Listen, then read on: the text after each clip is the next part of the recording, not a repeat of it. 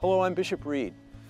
Join me now in walking with Jesus on the way of the cross, a powerful way to contemplate, to enter into the mystery of Jesus' gift of himself to us. From the earliest of days, followers of Jesus told the story of his passion, death, and resurrection. When pilgrims came to see Jerusalem, they were anxious to see the places where Jesus had actually walked and where he suffered and died. These sites became sacred connections to the Lord. Eventually, following in the way of his passion and cross became a part of a pilgrimage visit. Over time, villages across Europe started creating replicas of the way of the cross, and these became the 14 stations with which we are so familiar that are present in most of our Catholic churches. Here at the National Shrine of Divine Mercy in Stockbridge, a particularly beautiful, dramatic, life-size, and out-of-doors way of the cross will be our inspiration for our prayer today. And so let's begin. In the name of the Father, and of the Son, and of the Holy Spirit, amen.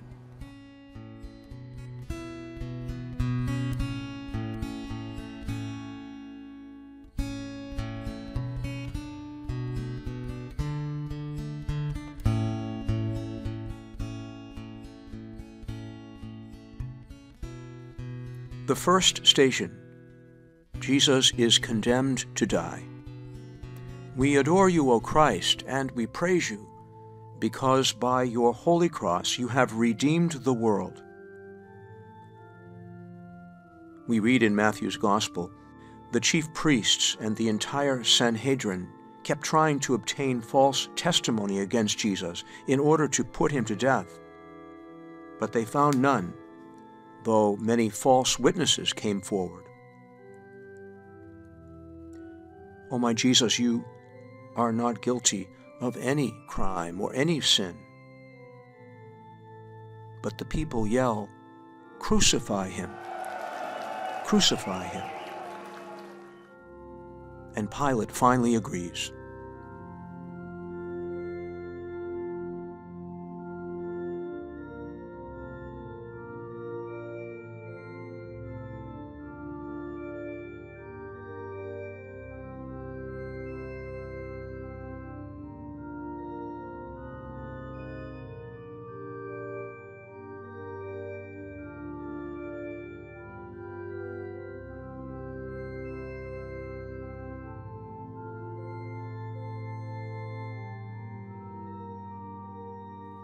The second station, Jesus carries his cross.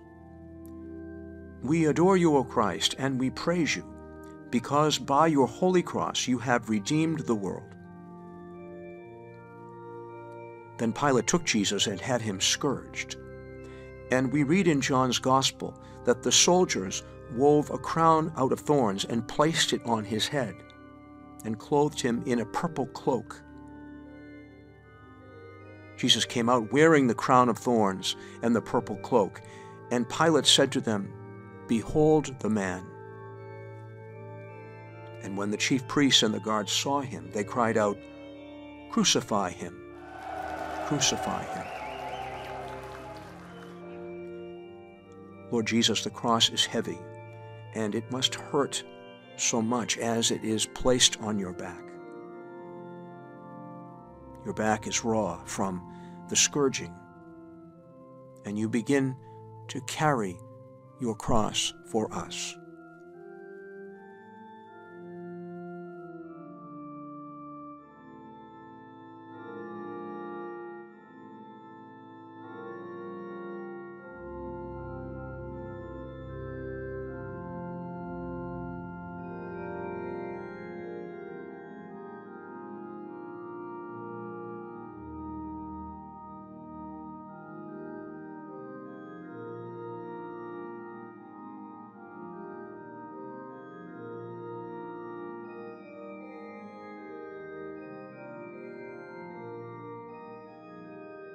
The third station, Jesus falls the first time.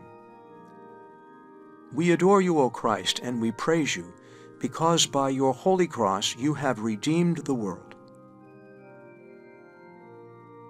Isaiah the prophet writes, "We had all gone astray like sheep, each following his own way, but the Lord laid upon him the guilt of us all. And he shall take away the sins of many, and win pardon for their offenses." Lord Jesus, you fall to the ground beneath the heavy weight of the cross, and pain pierces every part of your body. And those standing by mock you.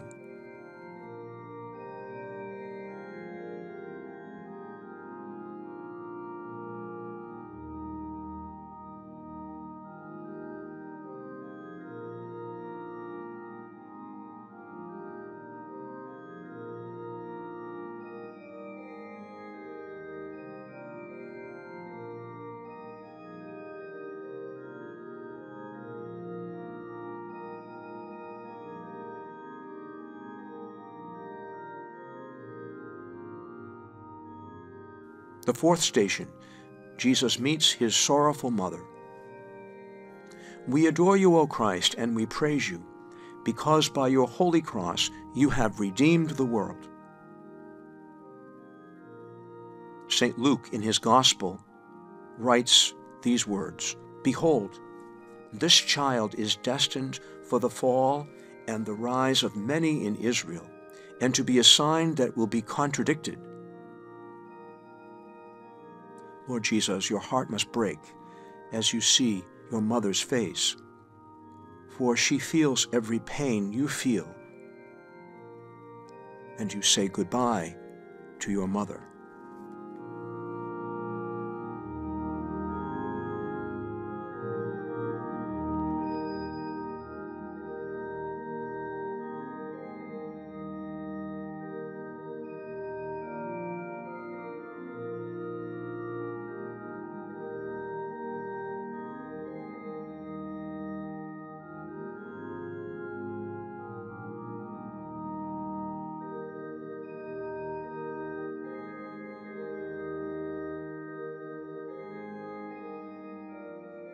The fifth station, Simon helps Jesus carry his cross.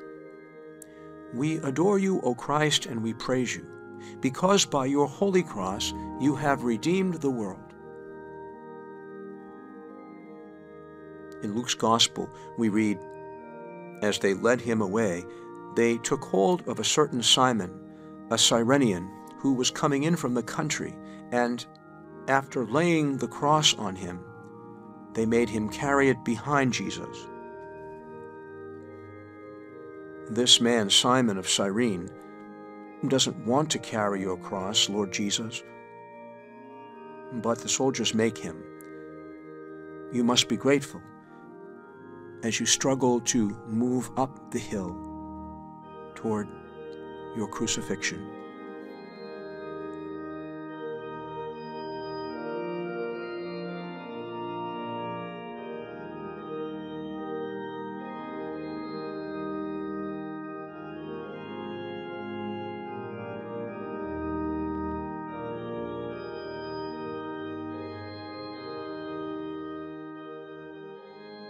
The sixth station, Veronica wipes the face of Jesus. We adore you, O Christ, and we praise you, because by your holy cross you have redeemed the world. We read in Isaiah the prophet, "There was in him no stately bearing to make us look at him, nor appearance that would attract us to him. He was spurned and avoided by men, a man of suffering, accustomed to infirmity, one of those from whom men hide their faces, spurned, and we held him in no esteem." This woman, whom we call Veronica, wipes away the bloody sweat on your suffering face. It is a simple act of kindness, and the image of your pain stains her cloth.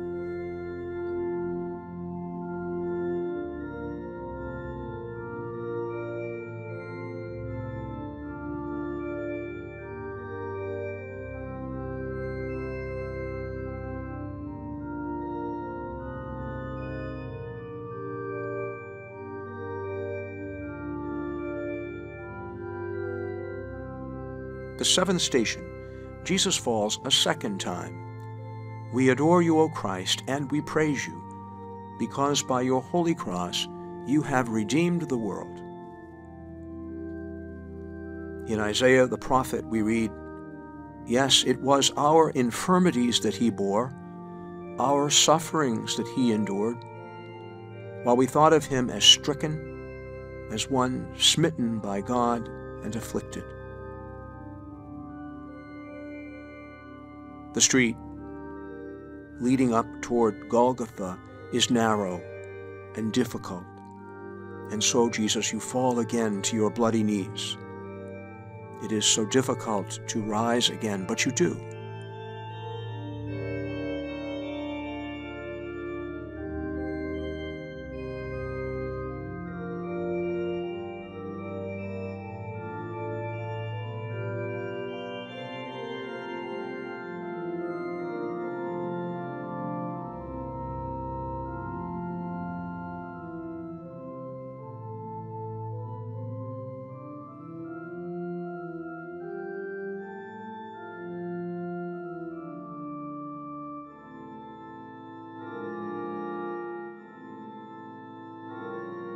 The eighth station, Jesus meets the women of Jerusalem.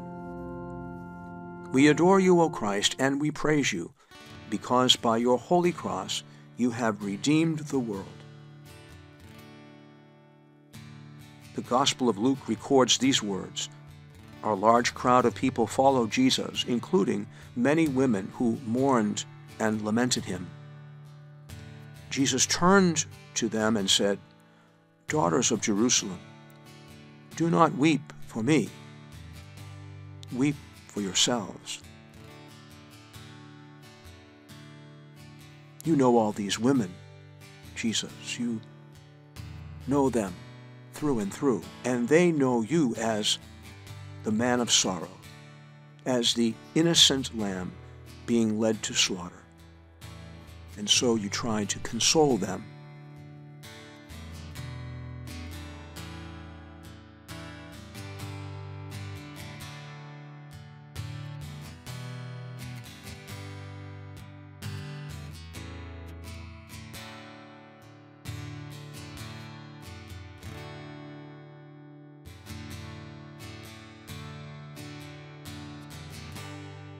The ninth station, Jesus falls the third time. We adore you, O Christ, and we praise you, because by your holy cross you have redeemed the world. In Isaiah the prophet we read, "Though he was harshly treated, he submitted and opened not his mouth. Like a lamb led to slaughter, or a sheep before the shearers, he was silent. But the Lord was pleased to crush him in infirmity." Lord Jesus, this time, perhaps your face hits the hard stone of the street. Your head throbs with pain, but obediently you get up to continue your way to the hill of crucifixion.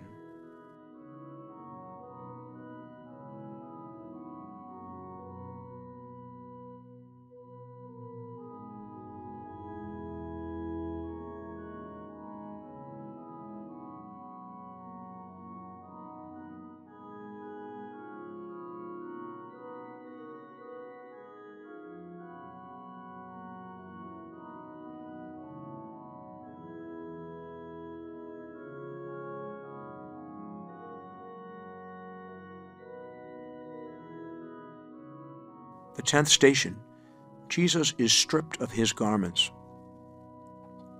We adore you, O Christ, and we praise you, because by your holy cross you have redeemed the world. We read in John's Gospel, when the soldiers took his clothes and divided them into 4 shares, a share for each soldier, they also took his tunic, but the tunic was seamless, woven in one piece from top down. So they said to one another, "Let's not tear it, but cast lots for it to see whose it will be." In order that the scripture might be fulfilled. No care, no dignity is given to you now, Lord Jesus. Even your clothes are taken. You have nothing left to give except your suffering and final breath.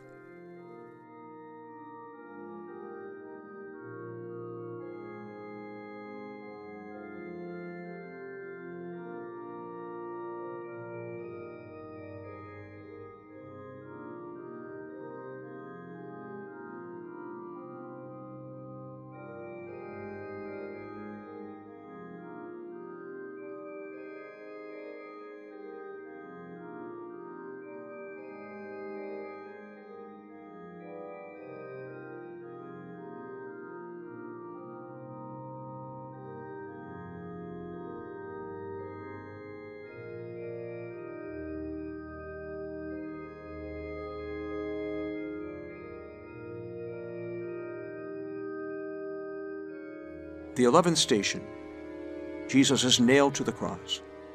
We adore you, O Christ, and we praise you, because by your holy cross you have redeemed the world. St. Matthew in his Gospel records these words. Those passing by reviled him, shaking their heads and saying, "You who would destroy the temple and rebuild it in 3 days, save yourself if you are the Son of God, and come down from that cross." Likewise, the chief priests with the scribes and elders mocked him and said, "He saved others. He cannot save himself. He trusted in God. Let him deliver him now if he wants him." Nails pierce your wrists first, and then your feet. Spikes fix you to the cross, and then the cross is hauled up for all to see.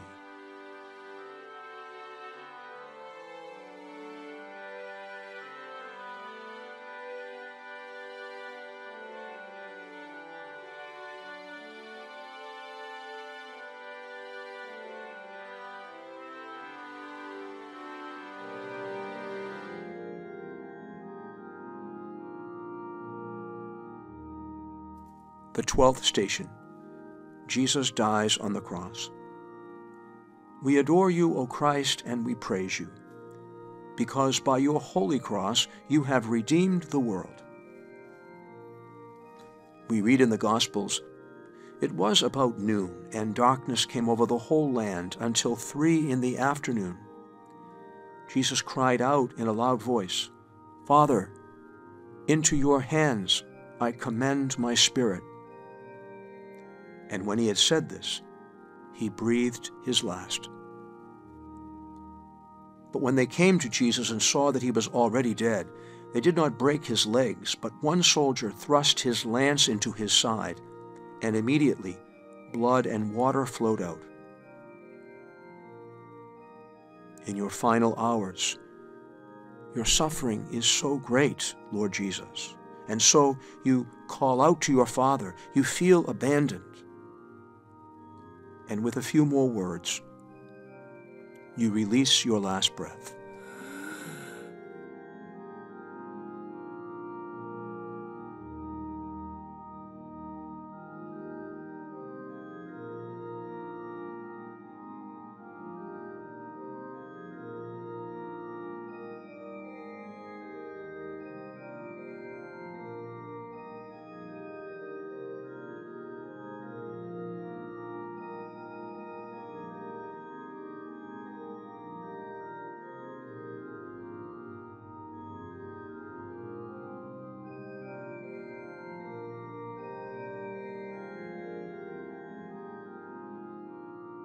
The 13th station, Jesus is taken down from the cross.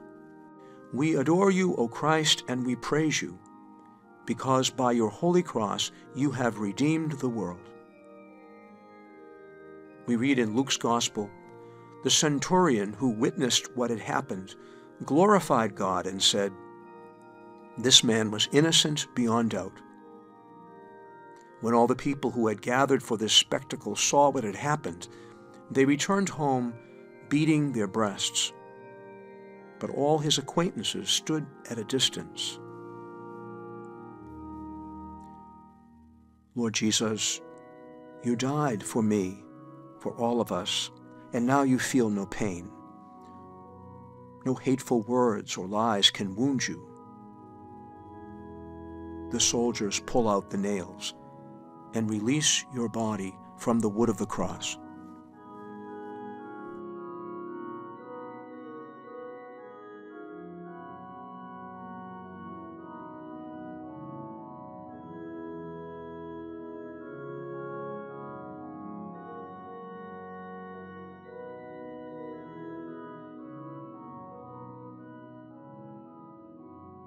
The 14th station, Jesus is laid in the tomb.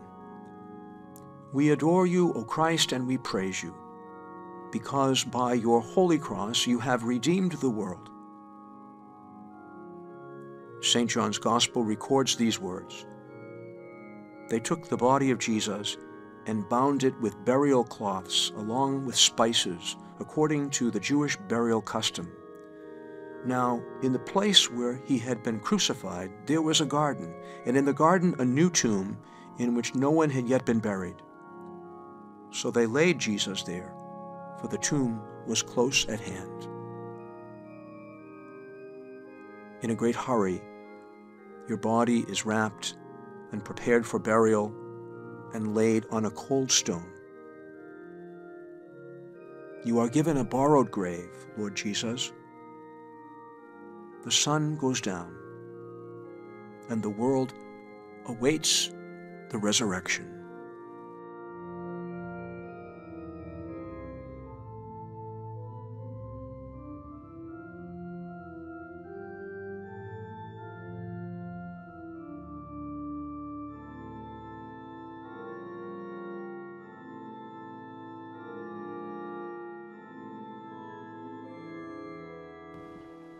Let us pray.